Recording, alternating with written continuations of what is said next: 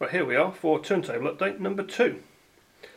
If you've seen the first video, you'll know that I was having to use cheap interconnects between the turntable and the preamplifier, and between the preamplifier and my main amplifier.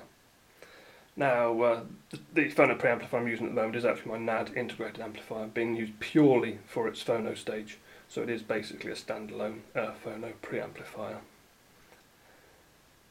Now, this might not seem like the most exciting video you're ever going to watch. You're going to see a bloke fit some new interconnects to a turntable and to an integrated amplifier. Yep, it's going to be pretty boring, but I intend to make videos about every single upgrade that I do to my turntable, to my vinyl setup.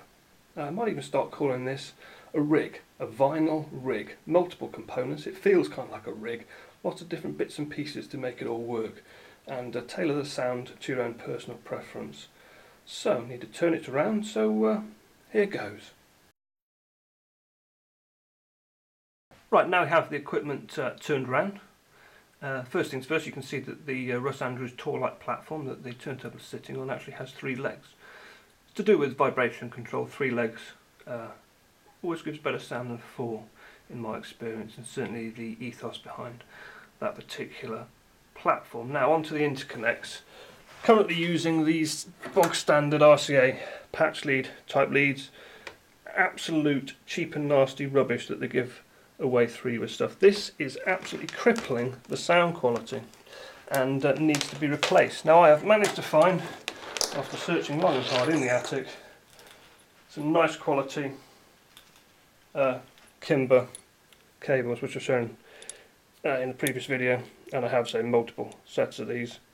They don't look much. You look at them and think, is that it? It's just a really basic wire that's sort of plaited together. The weave is basically a cancellation weave, which is why the cable has no shielding on it. But the sound quality of these cables is exceptionally good. I'll just plug them in here.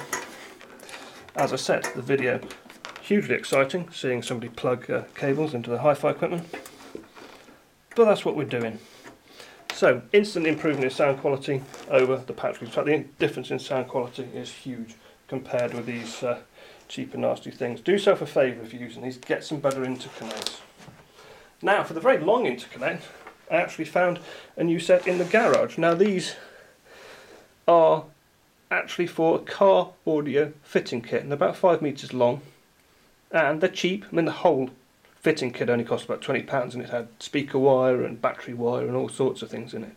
So they're cheap, but they're still much, much better than the awful but freebie patch leads that I've got here. And these are pretty terrible. These are significantly better, also a lot shorter, which probably helps things. So again, they need to be plugged into the tape out, and that's it. So, as I said, very quick video, not the most exciting video ever, but I've now upgraded the sound quality of my system, and that's the point. Putting these wires in has upgraded the sound quality of my vinyl replay by some margin.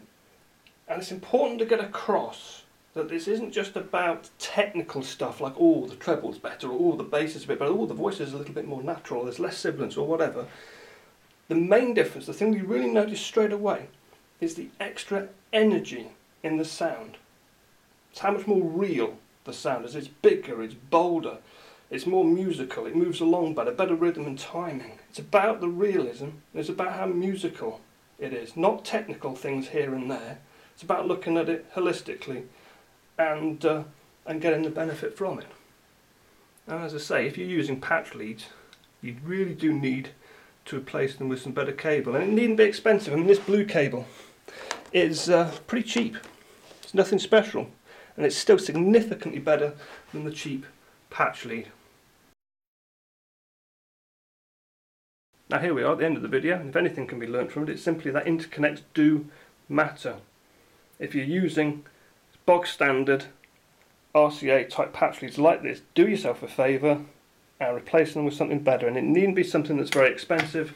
As I say, it'd be something fairly cheap, and so as long as it's sort of got big, bold, chunky wiring and some shielding, you'll get quite an improvement in sound quality. Never overlook the cabling.